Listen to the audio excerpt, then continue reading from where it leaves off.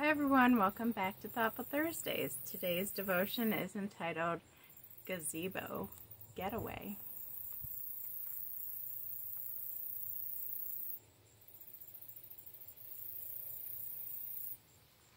And the verse for today is Matthew 6:6. When you pray, go into your room and shut the door and pray to your Father who is in secret. A gazebo near the lake provides an idyllic getaway spot hidden from the public eye. Its hexagonal shape with open walls holding up a pointed roof looks like part of a castle's tower. Inside the gazebo, you feel safe, encased in its sanctuary. It's a somewhat private place for a couple to share time together under the domed peak. Majority rules that public displays of affection can be uncomfortable for onlookers, but in a secluded place, a sweet kiss or loving words are appropriate and some of the most tender things we can share. Yet the closest relationship we will ever experience in life is with God.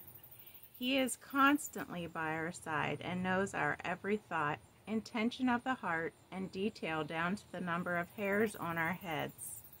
He also longs to spend time with just us. Jesus tells us to get away behind closed doors when we pray to God. Our prayers, when we open our hearts and minds to God, are dear moments to the Father that are just between us and Him. To perform prayer out in the open for show steals away the sweetness. Choose a place or two where you can spend time alone with God and enjoy His company and conversation and prayer.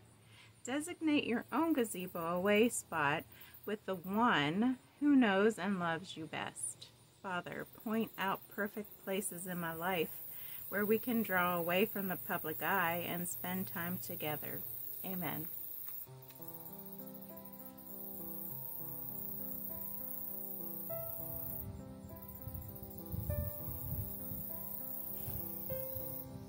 I love gazebos. I love them especially when they're decorated for Christmas and some snow is around them.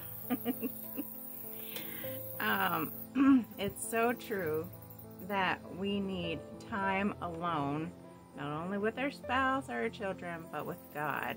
The one who can really strengthen us, refresh us, grow us, and help us to be at peace in this world when troubles come. It looks like fall there with all the falling leaves, and it feels like fall today. And God can be with us on our walk no matter what time of the year or whatever we're going through.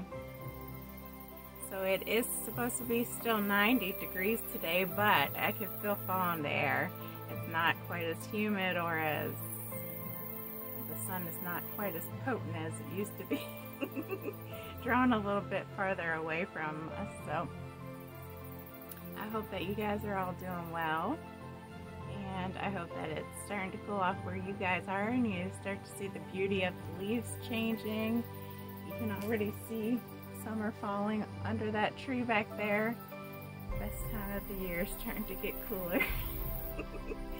So, may God be with you guys in your time of privacy with Him, and may He meet you there and minister to your souls. God bless you guys. Love you. Bye.